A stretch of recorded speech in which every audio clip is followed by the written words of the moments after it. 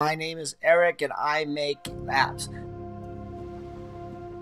Megaman says, I don't get NFTs. What's the people duplicating the original JPEGs? Yeah, when I was a kid, I collected comic books. I still have like a box of comic books in storage where I have like Spider-Man number 252, the introduction of the black suit, the Venom suit, which became Venom suit, and all this kind of stuff. And as a kid, you're thinking, this is going to be worth a lot of money one day. And I guess they still are, but like I guess they are worth a lot of money, or worth more money than they were. But we also live in a world where you could reproduce everything. Like all those comic books that I have in little plastic bags with a cardboard backing.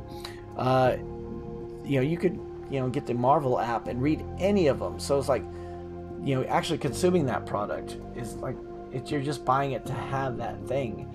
And I've never been much into pieces of art and first editions and all that kind of stuff. But when I think of NFTs, I think kind of the same thing.